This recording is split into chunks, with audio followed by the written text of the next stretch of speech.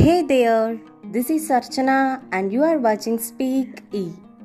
ഇന്നത്തെ ക്ലാസ്സിൽ transitive and intransitive verb എന്താണെന്നാണ് പഠിക്കാൻ പോകുന്നത്. ആദ്യം ട്രാൻസിറ്റീവ് ആൻഡ് ഇൻട്രാൻസിറ്റീവ് വെർബ് എന്ന് ഇവയ്ക്ക് പേര് വന്നത് എങ്ങനെയെന്ന് നോക്കാം. ട്രാൻസിറ്റീവ് എന്നാൽ ടു പാസ് ഓവർ, അതായത് സബ്ജക്റ്റ് ചെയ്യുന്ന പ്രവൃത്തിയുടെ ഫലം ഒബ്ജക്റ്റ് വരെ എത്തുക. അതിനാൽ ഒബ്ജക്റ്റ് മെൻഷൻ ചെയ്തില്ലെങ്കിൽ സെന്റൻസ് പൂർണ്ണമാവില്ല.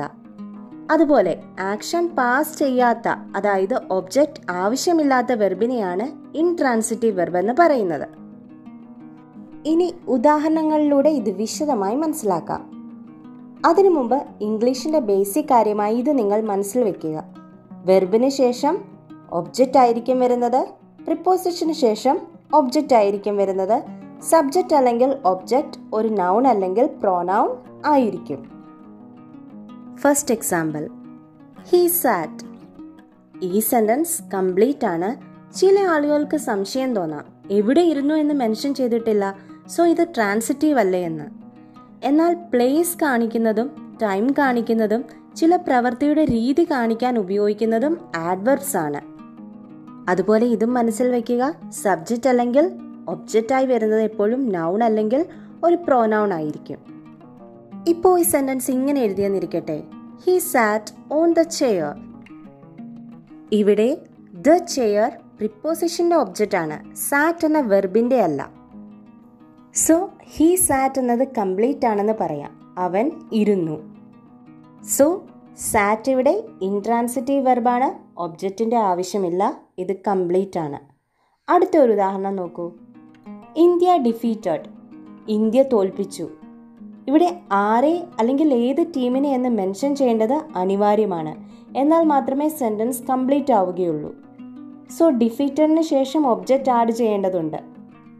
ഇപ്പോൾ ഞാൻ ഈ സെന്റൻസ് ഇങ്ങനെ കംപ്ലീറ്റ് ചെയ്തെന്ന് വെക്ക്, ഇന്ത്യ ഡിഫീറ്റഡ് ഇൻ ഓസ്ട്രേലിയ. ഈ സെന്റൻസ് കംപ്ലീറ്റ് ആണോ?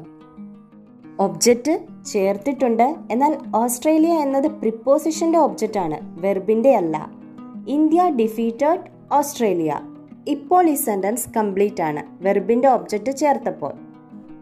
സോ ട്രാൻസിറ്റീവ് വെർബിൽ വെർബിനാണ് ഒബ്ജക്റ്റിന്റെ ആവശ്യം, സോ വെർബിന്റെ കൂടെയാണ് ഒബ്ജക്റ്റ് വരുന്നത്. പ്രിപ്പോസിഷന്റെ കൂടെ വെർബ് ആഡ് ചെയ്താൽ വെർബിന്റെ നീഡ് കംപ്ലീറ്റ് ആവില്ല. സോ നമുക്ക് ഇങ്ങനെ പറയാം, ഏത് വെർബിനാണോ ഒബ്ജക്റ്റിന്റെ ആവശ്യമുള്ളത് ആ വെർബിനെ ട്രാൻസിറ്റീവ് വെർബ് എന്ന് വിളിക്കാം. ഇപ്പോൾ നിങ്ങൾക്കിത് ക്ലിയർ ആയെന്ന് കരുതുന്നു. 1-2 ഉദാഹരണങ്ങൾ കൂടി നോക്കാം. She killed. ഇവിടെയും സെന്റൻസ് ഇൻകംപ്ലീറ്റ് ആണ്.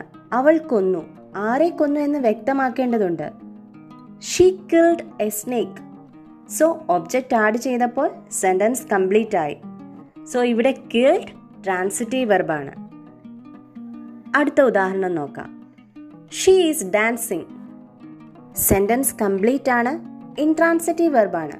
ഇതിന്റെ കൂടെ നമ്മൾ എക്സ്ട്രാ ഇൻഫോർമേഷൻ ആഡ് ചെയ്താലും അത് വെർബിന്റെ ഒബ്ജക്റ്റ് ആയല്ല വരുന്നത്. നോക്കാം. She is dancing on the stage. ഇവിടെ ആഡ്വർബാണ് വെർബിന്റെ കൂടെ വന്നിരിക്കുന്നത്, വെർബിനെ കുറിച്ച് എക്സ്ട്രാ ഇൻഫോർമേഷൻ നൽകുന്ന വാക്കുകൾ.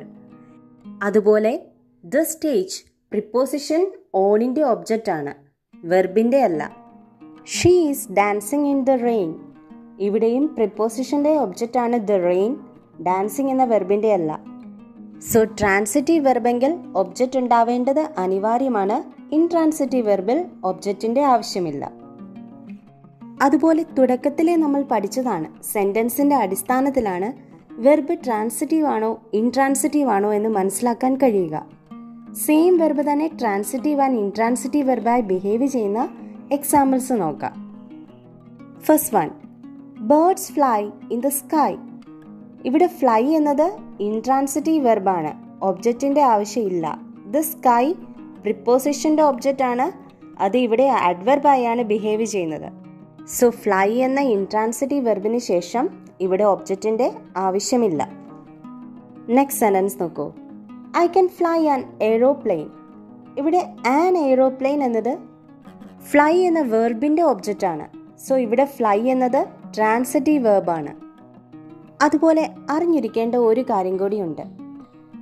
വെർബിന്റെ ഒബ്ജക്റ്റ് ഒരു നൗൺ അല്ലെങ്കിൽ പ്രോനൗൺ ആകാമെന്ന് നമ്മൾ പഠിച്ചതാണ്. അതുപോലെ ചില കേസിൽ ഇൻഫിനിറ്റീവ് ആകാം, ജെറണ്ട് ആവാം, അതുപോലെ ഒരു ഫ്രേസ് അല്ലെങ്കിൽ ക്ലോസും ആവാം. ഇതൊക്കെ കുറച്ച് അഡ്വാൻസ് പാർട്ടാണ്.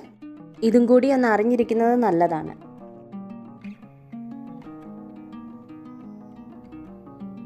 സോ വെർബിന് ശേഷം ഒബ്ജക്റ്റ് അനിവാര്യമായതിനെ ട്രാൻസിറ്റീവ് വെർബ് എന്നും വെർബിന് ശേഷം ഒബ്ജക്റ്റ് ആവശ്യമില്ലാത്തതിനെ ഇൻട്രാൻസിറ്റീവ് വെർബ് എന്നും അറിയപ്പെടുന്നു. ഇതുവരെ പറഞ്ഞ കാര്യങ്ങൾ ഏവർക്കും വളരെ വ്യക്തമായി എന്ന് വിശ്വസിക്കുന്നു. തുടർന്നുള്ള ക്ലാസ്സുകൾക്കായി please subscribe this channel and press the bell icon for the notifications. Thank you.